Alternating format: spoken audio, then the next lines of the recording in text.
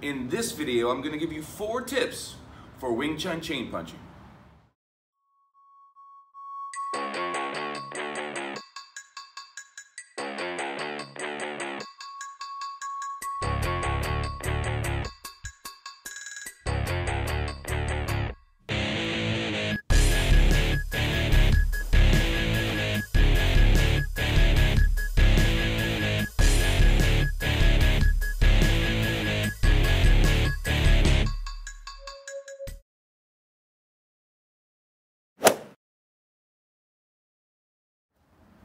So chain punching, okay, very, very important because it's not only about punching, it's about chaining your attacks. Chaining your attacks from this to this, right? Boom, boom, boom, boom, right?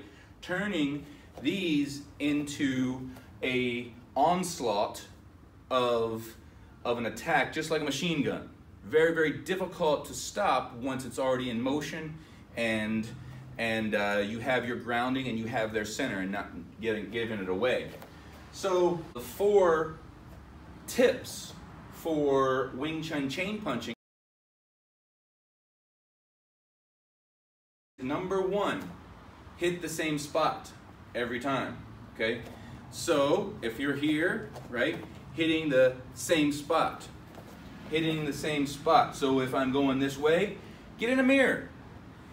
Look at the same spot the whole time and make sure you're hitting it every single time.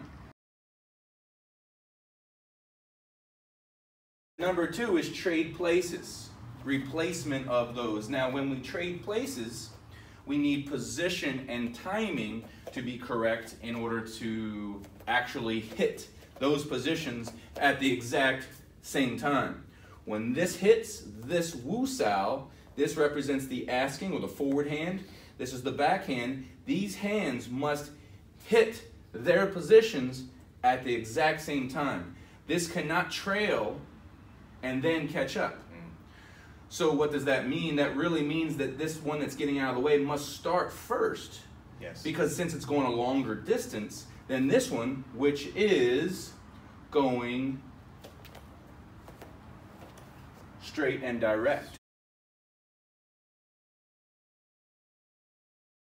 Straight and direct.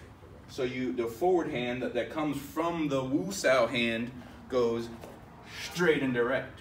Straight and direct. It does not go around. The biggest reason you can't go straight and direct, or people think they're doing it, is because they haven't gotten this hand cleared down and out of the way enough in order to make so the punching hand. The Wu hand has to start first because it's traveling further. Mm-hmm. So they haven't got this out of the way by the time they replace. Right. Okay. Right. You want to live on the freeway. And when I say live on the freeway, you want both of your fists living along the freeway. So for instance, if I'm looking this way, I want both of my fists living on that freeway as much as I possibly can. I want one of my elbows dominating very close to that freeway as well. The other elbow does not have to be. It is over here. So this is a common mistake a lot of people do in the beginning. They think, oh, well, I have to keep my elbows always in between me and them. Well, there's different ways to look at that and understand. You want one elbow along that central plane or pretty close to it along the quarter line. You want the other elbow behind the other wrist. Okay. What does that mean? That means you're still driving with the elbow, right? It's coming still through the center, yeah. You're still fighting, actually, so when your energy comes out, you are fighting, you're driving from that elbow. So you are still, in essence, depending on how you look at it, but you're fighting from behind that elbow. Right. Right? So if somebody pushes me, if you push into me here, yeah, I can still drive you back because it's still elbow driven. So yeah, you're getting, I'm fighting from behind my elbow even though my elbow is back here.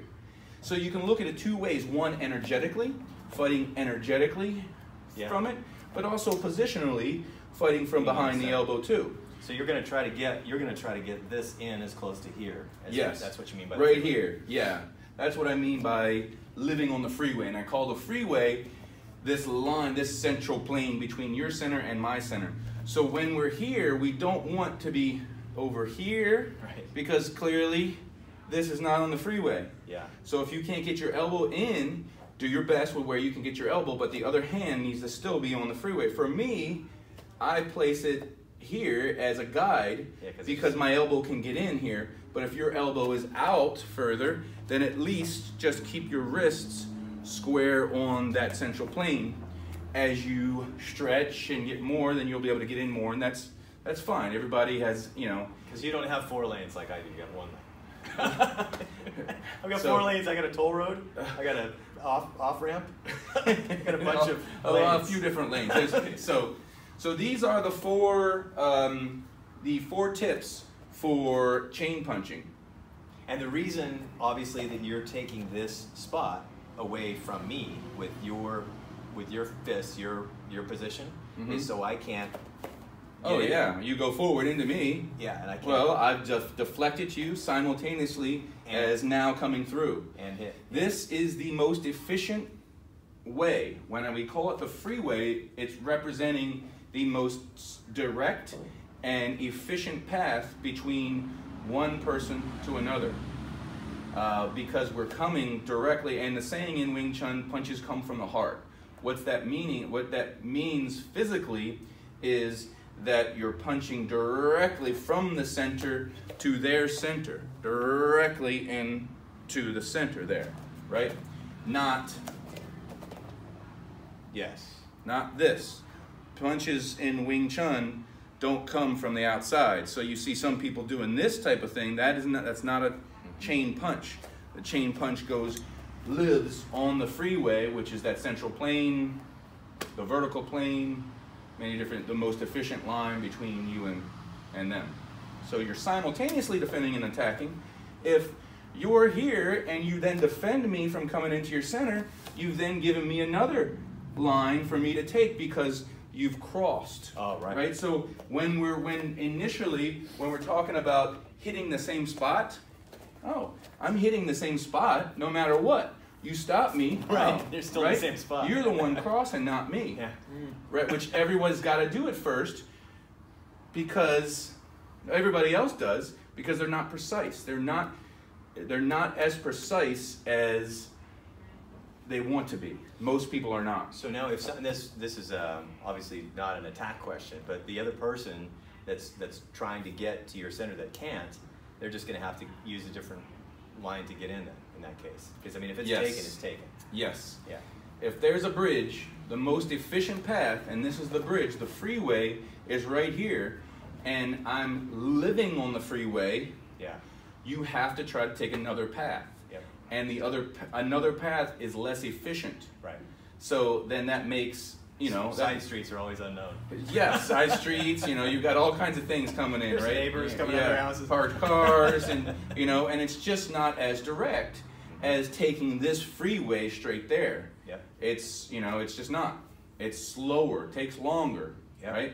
So that's the long way. This is the quick fast way as we, as you go. So no rerouting on the GPS. Let them reroute. Right. As they reroute, then, if, let's say I'm already there, right? And you're trying to go through there. Okay, so go ahead and try to go through. Yep. Okay, it doesn't work. Yeah, I'd have to. Right? You have to, okay. Yeah. And now you're already swiping. And now on chain punches, usually the chain punches go on top, but we also have options to come underneath too. That would be, you can have you can have that underneath. I'm glad that you showed that, because that was my next question. Is when do they come underneath? I guess when it's easiest. When it's easiest. When it's easiest. Yeah. Right? When it's easiest to come, the path of least resistance is always Wing Chun, right? But the way we start our training in Wing Chun is one on top of the other, right? You get good at that, so I'm usually referring to that here. Yep. But you get good at that, then we do the reverse Chung Choi or reverse chain punching, which is basically underneath. So now, as you do the reverse, you've got to get the hand that's finished punching out of the way for the other one. So this one has to raise and come back.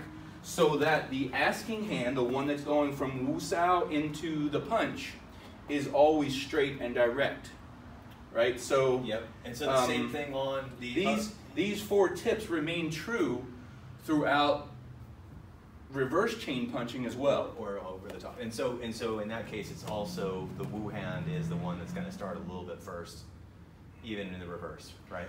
Well, not the Wu hand that starts first. It's the one that's already finished punching. So that is because the that's hand that's that's the hand that's coming to the Wu. So right. Maybe that's what you meant, right? Yeah.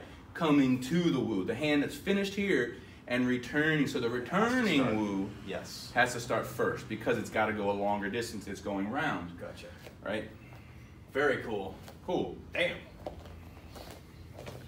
It's Wing Chun stuff.